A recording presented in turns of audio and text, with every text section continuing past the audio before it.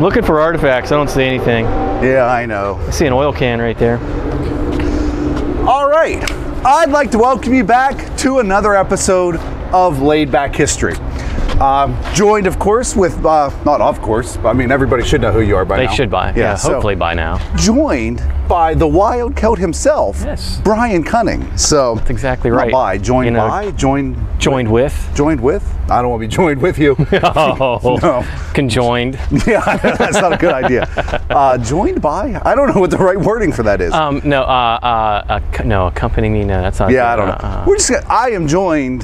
No, that doesn't even sound right. Something's. We're gonna figure that out. Brian's here. Yeah, I'm here. So Brian's here. My guest today is. My guest today is Brian Cunning. There you go. That's better. The wild coat himself. Exactly. We're not cutting and doing this again. We're just gonna go. Gonna keep going. Yeah. So, but I want to welcome you back to this to another episode of Laid Back History. Today's kind of a cool episode. It's kind of a dirty episode. What's that? It's a dirty episode. It's a dirty episode. It's a little dirty back here. But so what we're talking about today is actually we're going to talk about the Palmer House, or the John Julius LeMoyne House, and our new Research and Education Center. And I think I titled this Visiting the Past to See the Future. Oh, I like that. Yes, I thought it was pretty clever myself, actually. One good thought for the week. What's that? One good thought for the week. I know, now it's gone. But basically, you know, we kind of, as we stand here today, we're seeing the past and future kind of intersect. Because we've got the past, the 1826 John Julius LeMoyne House, and the future is what's going to be behind it. We're going to be building our new Research and Education Center, which a few months ago, I don't remember exactly when it was, we went through the house, we talked about what was going on. But we've actually got started with our construction project. So we have been doing the demo work. You know, the idea was to keep the original portion of the home. So we want to take the 1826 portion built by John Julius LeMoyne in 1826 as his new residence after Francis LeMoyne took over ownership of the LeMoyne House, because John got into a little bit of debt, but that's a whole nother story. But at least he moved across the street. Yeah, he could see his original home. Exactly. He could look out the front window all the time and see it. I wish I was there. Yeah. Why can't I be up there in those beautiful gardens on top of that roof? He's got stone. Oh, I've got his brick. So, but John, you know, he built his new home. Still practiced medicine across the road with his son Francis, but. What we want to do is we're going to take the facade of this house. The interior, we're going to just preserve the original features that are in there. I don't want to say we're going to restore that, but we're going to preserve those original features that are left. On the facade of it, we're going to do our best to kind of take the brick down, get the paint off of it, and do a modified restoration to the facade of it. So we want to get it looking like it did in 1826, but we are going to have to modernize a few things. You won't be able to tell, but we're going to have to modernize a few things because we are going to use this as our offices. Are you going to take those? Isn't there like 3 lights from the 1970s cutting to that front door? Yes, we're going to take those lights off. Yeah, we're going to. The windows. 70s. When you look at that, you're just like, takes you back to shag carpets and lava lamps. I'll tell you what, this house took you a lot back to that. I think the Palmers, who were wonderful people, they were great, but I think they did a renovation every decade. So you could just go from like 30s into here, and you had 40s, then you had 50s, then you had 60s in the dining room, which there was something going on. I don't know what that was. Well, I mean, you can see at some point we had this beautiful wallpaper. Wow. It probably was really great at that time, you know? Yeah, it's probably expensive. And there's more, you can see more of it up there. Yeah, there's like multiple layers up there. Yeah, we came, there's more over there. We had some horrible wallpaper. Whatever that is. I'm not a fan of wallpaper. And that was like, I don't know. That was a cupboard. That's what that was. It was, but it was like tack paper that they put on there. I don't know. Painted. And painted. Yeah. And it looks like it was green at one point. Oh, it was multiples. John Stavovi, one of our board members, says that this house had colors that do not exist in nature. So, because there was a jet tub upstairs that was like pink. A horrible pink with blue tile. Oh, it's horrible. It's a big bathroom, though. It was a big bathroom. Yes, it was a big bathroom, so we'll give it that. But you know, what we're seeing now, what's great is that when we started this project, we knew about the 1826 portion, but there were a lot of questions about the addition that came off the back of it. When it was built, you know, how many different additions there were, how much work was done to it. And we're starting to find some answers as we've been doing the demo work. And so some things that have come out that we didn't know. Well, so we kind of want to talk about some of those. And then we just found something today that I'm excited about. I think it's going to be really cool, and we're going to wait. I'm not going to tell you what that is yet, but we'll get to that. So it's a great archaeological discovery. It is a great archaeological discovery, and I have an archaeologist with me. So, but the, you know, what we're kind of looking at is the original back to the house. And what we've determined is, you know, we were looking to see where the original doors were coming off the back. And, you know, so first off, we had a door here that came into the addition, and we had a door here. Yeah. Well, we were trying to decide, was this original or was this one original? Because the kitchen sat on this side of the house. Yeah. So the kitchen sat over here. It was back about, what's that, about 25 feet? Probably. Maybe 25 feet. Right off the end of this, it was right off the end of this wood little, here. yeah, this little floor. Yeah, this is the original wood floor we're standing on right now, but that's the only thing left. Wow. But so it sat back in there. So we were trying to figure out, was the door over here that would take you on the same side as the kitchen, or was it over here? Which, as you said, would put it directly in line with the front door. Because if I'm not mistaken, you know, I'll probably have some architectural historian come and slap me upside the head, but I'm pretty sure this is a side hall construction, because you have the hall and then you have the rooms. So a side hall with your rooms on this side. So you'd have a door directly. The door would go directly behind, because I'm pretty sure the ones I've always seen, you go in one door and you can see a door going out the back end. Well, and you can see the way this is built over here. You can actually see the bricks that have been turned on their edge, which creates a lintel. A lintel, thank you. Yeah, it's a lintel, I think. Yeah, good enough. That creates a lintel so that it supports up above, so that it supports for the doorway. But over here, which I don't know if the camera can actually pick it up, over here you don't see that. No, you don't have that same construction. Right, so it basically, it looks like they used wood to support it, to brace it up, which would be because they broke the brick out to put this doorway in. Maybe it was a window at one point. I would imagine there would have been a window there at one point. Okay, so it could have been a window, but it's not original. So we think we have the original door. So you had the front door coming back to the original, you know, out the original back door. A rear exit. Now, what we know is that this, where we're standing now, was added on later. At some point. Yeah, so I wasn't sure if it was added on as 2 stories or if it was like they closed in between the house and the kitchen and then added a second story on top. But we found a few things during demo that's making us think it was added on all together as a 2-story addition, because it's kind of hard to see. And tell you what, I'm going to go over here and I'm actually going to zoom in and let Brian point that out a little bit. All right, Brian, what did we find there? So you can see right here are the, I don't want to call remnants, but this is part of a fireplace. So the entrance to the fireplace. You can see these are, I think, are they called soldiers when they're turned this way, I think? They are soldiers, yes. Yep, so they've been turned this way, and then here's your firebox underneath. But the question is, right here's the firebox underneath, and that's been closed in with, it was closed in much later with more modern brick. Yeah, because you see this, you can see this here is definitely different than this mortar. This is like an older mortar mix here, but this is modern. Okay. Could have been done at the same, you know what? It could have been when they put this beautiful stuff on here, they closed that in, because that kind of looks like the same kind of mortar sitting there that they threw up against it. And then we also found one up above. So if we scroll up a little bit. Yep, you can see the same construction right up there. You can kind of see the same idea. We've got the soldier bricks, you know. Yep. So what we're thinking is that this is the original chimney for the fireplaces that are on the other side of this, in the main part of the house. And then when they put the addition on, that they probably broke out some of the brick. They broke out some of the brick. And, you can see right here is where the regular courses ran, and then these are either probably broken or cut, or they were put in or something. Okay. But you can see that right there. So these were added in when they put this addition on. So originally, we thought, you know, we didn't know those were there. I mean, until we started the demo, we didn't know those were there. But we were trying to figure out whether or not there was maybe a small portion of the house on the back of it when it was the 1826 portion was built. But a couple things gave us a clue that that's not the case.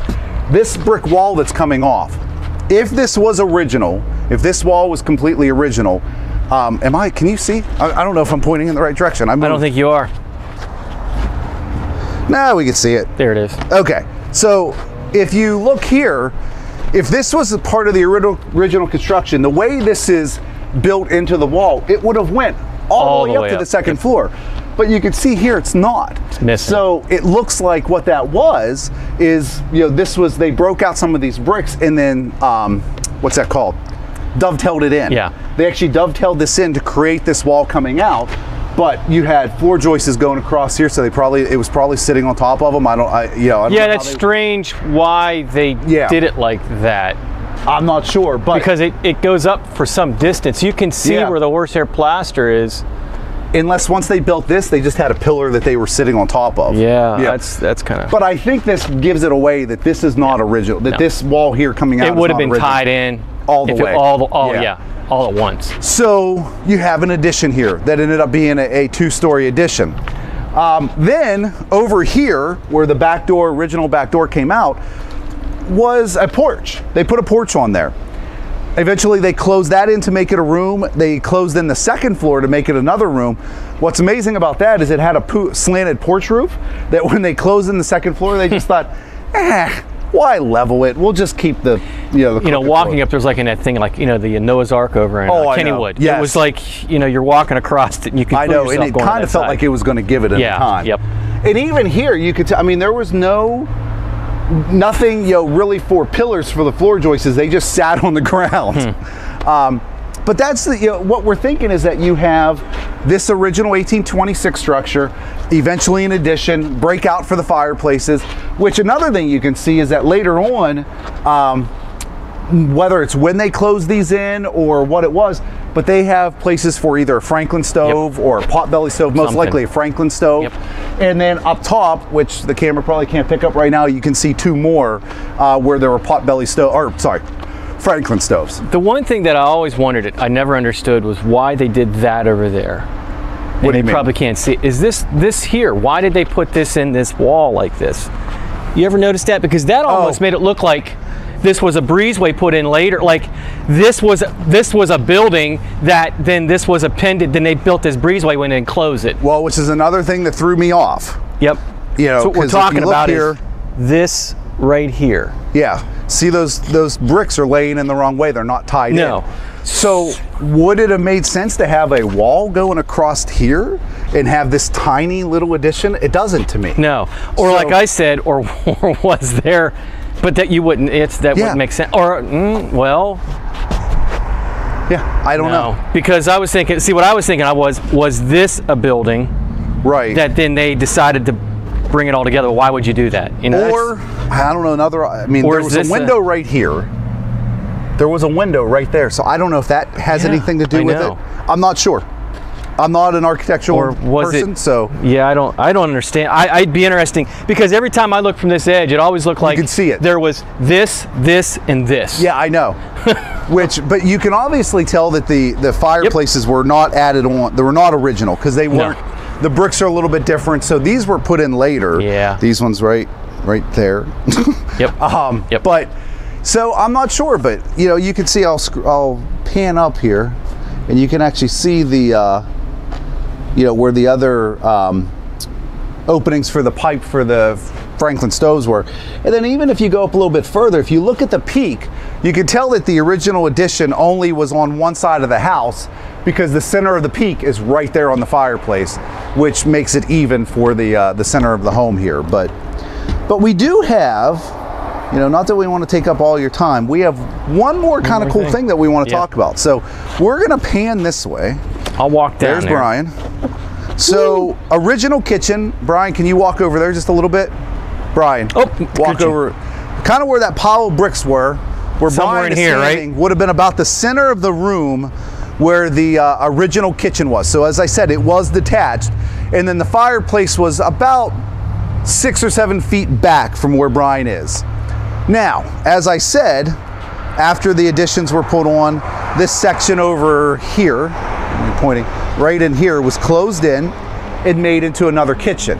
Behind that was later made into another porch. So we're gonna walk over here a little bit, and we're gonna try not to fall off this very unstable platform. We're gonna walk over here just a little bit. We wanna talk for a second because we have something else that's kind of cool. So over here, we had a big patio, you know, that actually was poured on slab about, I mean, over a foot thick. Yeah, because did it come to that wall? It did, yeah. Right, it was pretty thick. So you can see it right there. Part of the demo was to take that out. So they broke out all the brick, and then underneath of it was another slab of concrete, but it had this strange hole in it, you know, 2 holes. Actually, I think that's where they were. That's actually where they, yeah. So it had this square hole in it. And you're like, what's that? So they took it off, and what we found is pictures that you're going to see right now, because we can't move this because I'm not lifting up a big slab of concrete. No, we can't. But underneath of it is what you're seeing now, and it is the original cistern for the house. Looking at the bricks, we think it's probably the original from 1826, or real close to when the house was originally built. And Brian, you had some insight into cisterns. Yeah, you know, cisterns have been around since the beginning of civilization. I mean, they go all the way back. When you look at any ancient culture, that's how they would, you know, whenever they got water, they wanted to keep it. So that was one easy way of storing it, in cisterns. I mean, and even the house I grew up in had a spring that flowed into a concrete cistern. Okay, so, you know, we even had that, and that's what we used for drinking water. But I found out that, you know, with cisterns, the one thing that they use them for, they do talk about, is that, you know, with the soaps back then are nothing like what we have today. Right. You really didn't get a good lather, especially if you're using the great hard water here in southwestern Pennsylvania.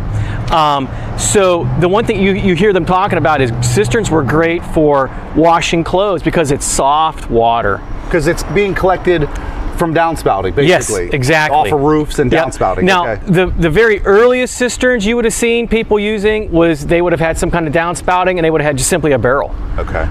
And they would collect the rainwater like that. But you see with, I'm going to say a little more well-to-do, you start hearing them talking about, you'll see in ads for the houses, they have a good well and cistern. You had both of them. But there were some people that espoused that it was better to drink the soft water as opposed to the hard water, because I think I've talked to you about it before, during the Whiskey Rebellion, when the troops were coming over the mountains, they encountered hard water, and they said it made the men sick. Because they weren't used to it. Yeah, or something. Or they so it's because of what, like the lime? The lime, the minerals. It's just very mineralized. Okay. So so when you hear that, and you hear about having these cisterns, you know, the big difference between the cistern and the well is, a cistern is lined on the inside. Wells are not lined, because wells want the water to come in. Cisterns are to hold the water from getting out. Yeah. And then you said they're round and then domed on top? Yeah. You'll see a lot of them were domed.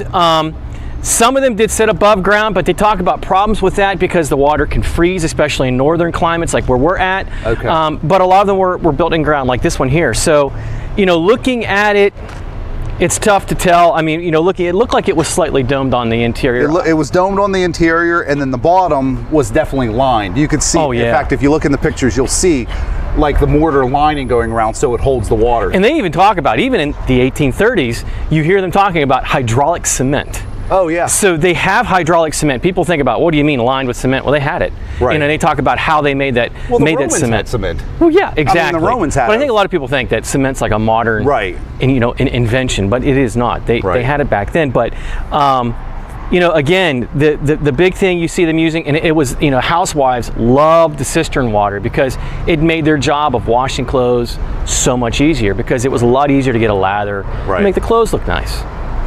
And smell better. They smell better. You know, when they bathe that one time a year and wash their clothes, they were clean for like a week. You know, and I was thinking about this, I remember this scene from this movie, and I believe it was called The Blue and the Gray. It was like one of those 80s miniseries on the Civil War. Okay. All right, but the reason why I'm saying this is because where we're going with this is why. There's a scene between, you know, the guy that's having romantic interest in this young girl on the farmstead he stopped at. Okay. And she's washing her hair, and he's like, well, why are you washing your hair? And she goes, well, I know it was a rainy day. And she said, I know that my hair won't dry as soon, but the rainwater makes it soft.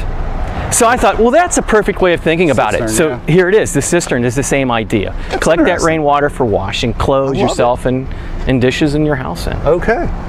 So we got our cistern. Now what we want to do, we were talking today with Rich, who is here in spirit. Yeah, he's somewhere. Wait a second. We can feel him. Is he on this? Yeah, I know. He's down inside. He's down inside. So about 4 feet deep. Yeah, sorry. Sorry, Rich. Love you, buddy. Yeah, mad about that. But just real quick before we go. So before I go to what I was going to say, the cistern from where we're standing, which if this thing caved, well, I guess if it was going to cave in, it would have by now. You know, over 100 some years. But where we're standing to the bottom of it is about 7.5 feet. And there's around 4.5 feet, 4 to 4.5 feet of water in it right now. I mean, it's still full of water. Yeah, it's still holding water in there. But what we want to do is get a big silly straw. Suck it up. We want to pump it out, get it dry, and then actually let Mr. Archaeology down in here do his job. Yep. And what, I mean, will we...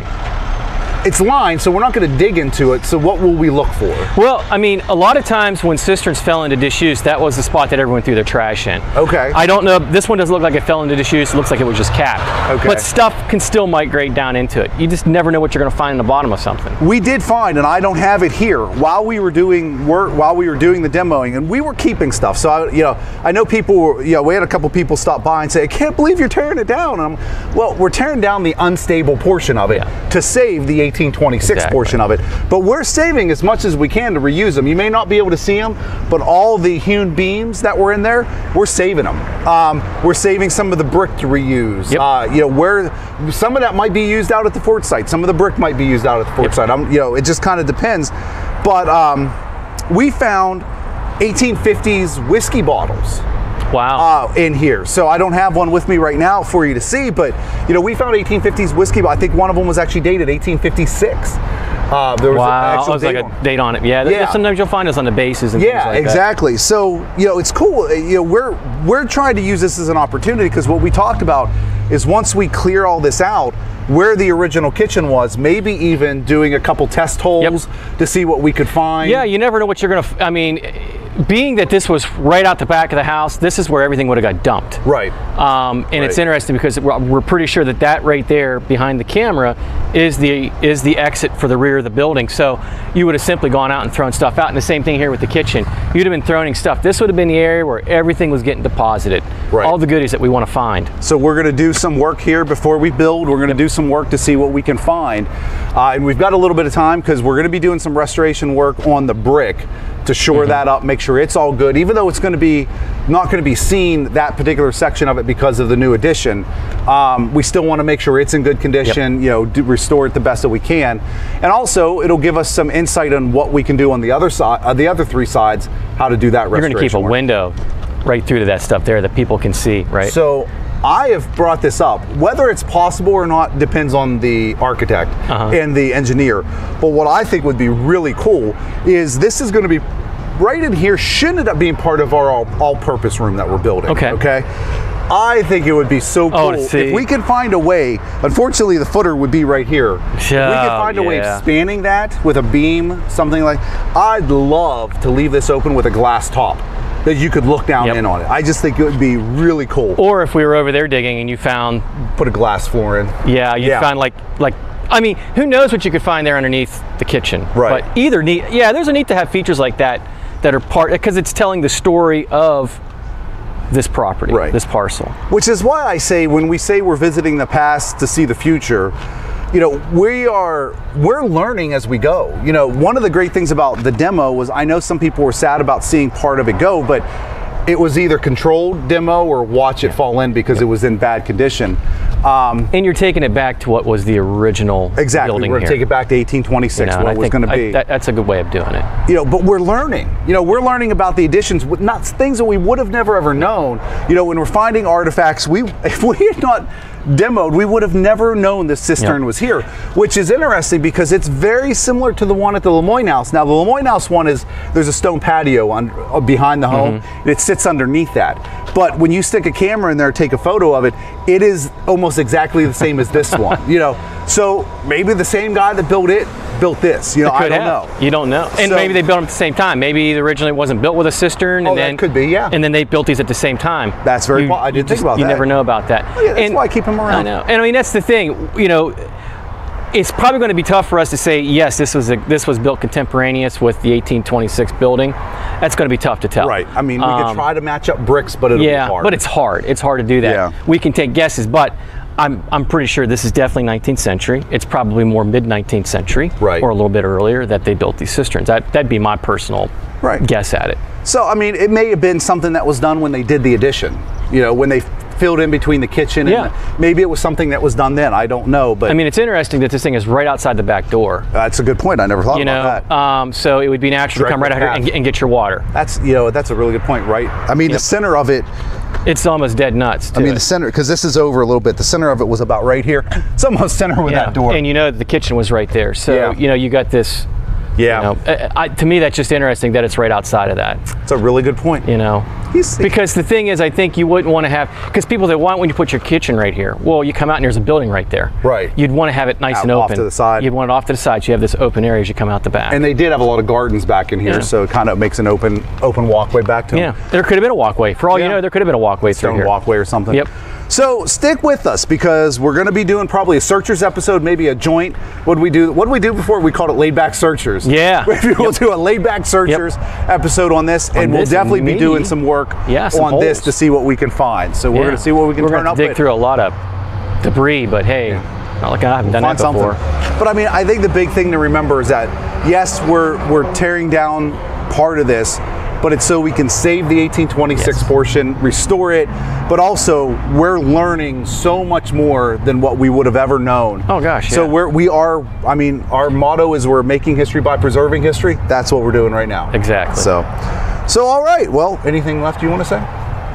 All I can say is let's make sure when we do this work that it's not like 90 degrees. Seriously, we should go because you're starting to melt. I mean, being a day walker, I can walk outside, but there's only so much. I asked Brian if he could take his sunglasses off because of the glare. He goes, no, it'll burn my retinas. My retinas will burn. I said, okay. So, but at any rate. But you know what? When we do it, we should let people know, and they can come by and check out if they're walking by. Yes, you will let you know when we're doing it. We'll put something on Facebook. Yep. Come by and see what we got going on. See what archaeology looks like. Yes, which is really, honestly, boring. It's kind of boring. It is. It's not. Well, I'm going to say what you see on TV, but it would be on what you see on TV. Yeah, I know. So, all right. So, well, again, thank you for joining us for this episode of Laid Back History. I look forward to seeing what we find here. And I don't know, maybe next week we'll do a road trip. We've been talking about going to the Century Inn and talking about the Whiskey Rebellion flag out there. Maybe we'll do that for next week. I'm not sure, but that'll be coming up in the next few weeks. Oh, heck yeah. So, that'll be a fun one. So I guess and I do want to thank for this project, I have to mention them because this project is all being done through not only private support, but also through LSA funding. We've got, I don't know, $700 and some thousand in funding from the LSA committee. The Washington County Tourism Promotion Agency, Jeff Catula has been behind this project from the very beginning and has been a huge supporter of it. And so, the Washington County Tourism Promotion Agency helped us with a grant to do a lot of the site prep work. And the LSA, so I cannot thank them enough. So everybody that's on that LSA committee, thank you. We really appreciate it. I think we are helping to reshape the downtown of Washington, and it's because of you guys, and also because of our viewers. Because you guys have donated too. So thank you so much for that. This is what your work is, or what your donations are helping to do. So stay tuned because Big things are coming up. Oh my God, it's spring of 2022. We're going to be dedicating our new research and education center, opening the LeMoyne House back up after some restoration work, opening the fort site back up, new Underground Railroad exhibit. It's going to be big. Going to be a lot of stuff going on in spring of 2022. So stay tuned and get ready to come to a bunch of fun things. Yeah, I hope so. Yep. All right. Thank you again for joining us, and we'll see you next week for another episode of Laid Back History.